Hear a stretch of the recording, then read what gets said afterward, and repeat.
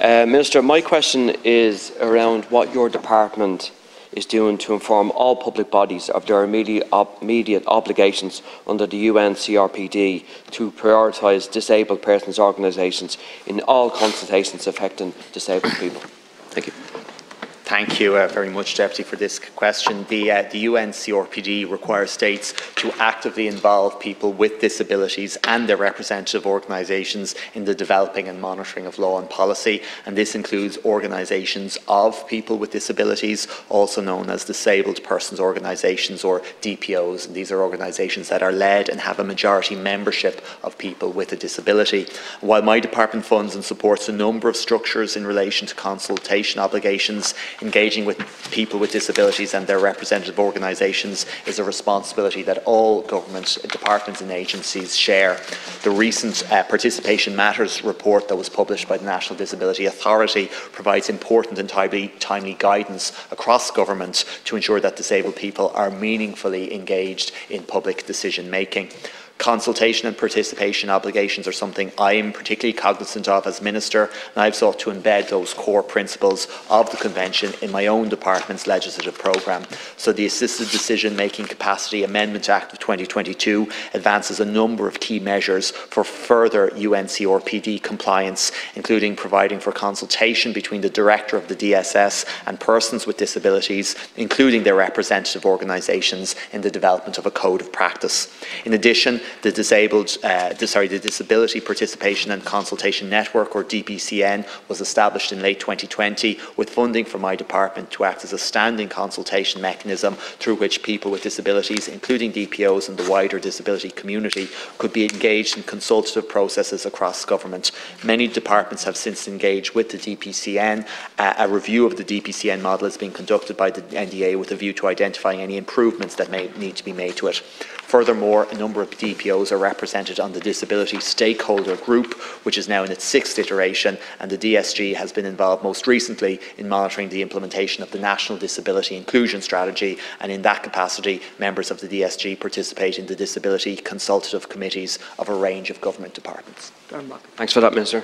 It was quite comprehensive, and I'm sure you would agree that the UNCRPD was ratified about 5 years ago in this Parliament, and it was a very it's a good convention. It's a rights-based convention, and at the heart of it, it has those living with a disability at its heart, and I think a continued dialogue with that group of people in relation to groups that are advocating on their behalf. I think it's very important that they have a say and a kind of approach that is a rights-based approach, and service providers that do great work in relation to those that are advocating those with disability.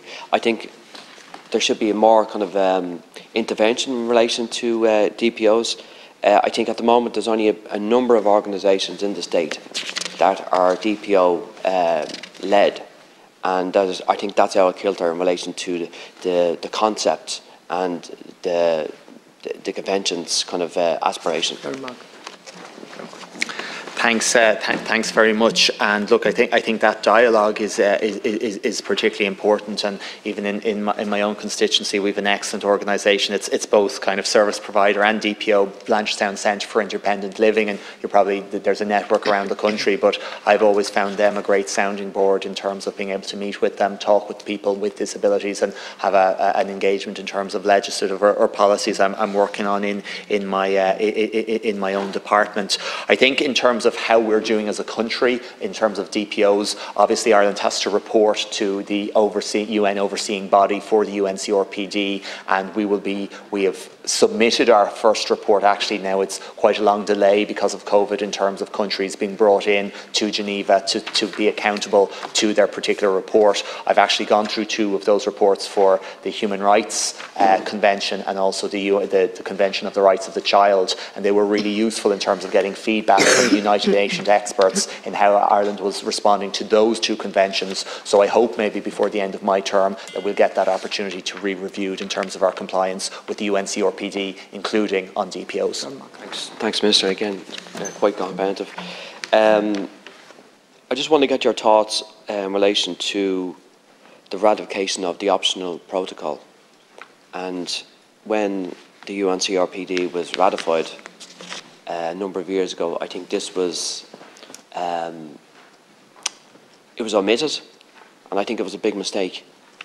For many groups, including those that are advocating for those that are with a disability, have said that this is a big mistake by the government in relation to omitting that. And I just wonder, in your tenure, do you have plans to ratify the optional protocol?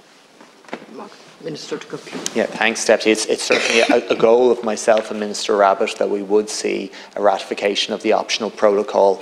Ireland has a tradition in terms of, a legal position that it doesn't sign up to conventions that it feels its domestic law isn't ready to comply with yet. And one of the big blockages to signing the optional protocol, ratifying the optional protocol, was that wardship was still in place. As you know, we've recently passed the Assisted Decision Making Act, and we'll be taking steps to remove wardship and establish the DSS in the very near future.